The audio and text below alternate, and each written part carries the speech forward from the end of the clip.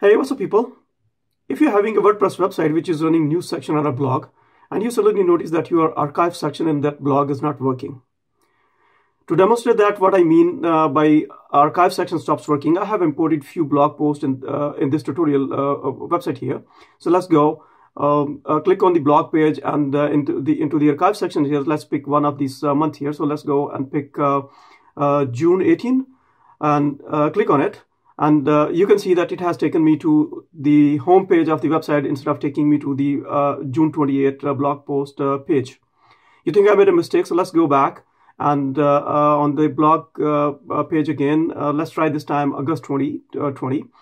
Oh, here we go. You see it's taken me back to the home page again. So something is wrong. So let's see if this category section works in this blog post. And now let's go and click on the category blog post. And here we go. You can see that it has taken me to the blog post section. So it's it's working. Let's try another one, and this time let's go and select this section, say current affairs. Yep, and you can see that it has taken me to the current affairs. So it is working. So if this problem sounds familiar to you, stick around. In this video, I will show you what may have caused this and how to fix it. My name is Mazhar, and at RightSolutions, I create tutorials for all you DIY people. If you're new to this channel, please don't forget to subscribe and press the bell icon to get the notification for my next video. And now, without any further ado, let's continue with this tutorial and see how to fix this problem. Archive widget or archive section could stop working if you recently have optimized your website for search engines using any SEO plugins. On my website, I'm using SEO plugin Yoast. You possibly are familiar with this. If you are using the same SEO plugin, so you might well have the same problem. Fixing this problem is very simple and straightforward. So let's go ahead and log into our WordPress dashboard here. After logging into the dashboard, just try to find the icon for Yoast SEO plugin.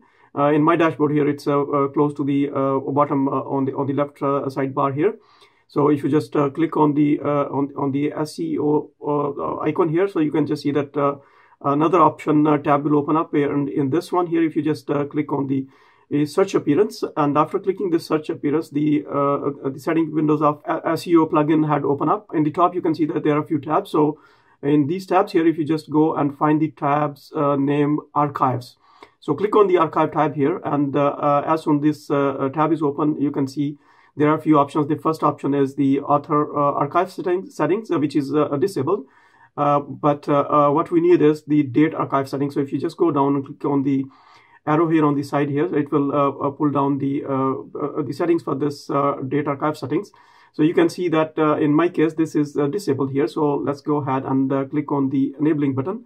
And as soon you enable this, most probably your problem will be solving. But to get this in effect, you have to just find the Save Changes button and click on it and save the settings, and just wait till the settings are really saved. So let's say settings are saved now. So you can just go ahead and you can try it without logging out, but I would prefer to go log out. So click on log out here. And now let's go back to our blog page here, and I would suggest to refresh this page here. Refreshing page will bring up reload the page again.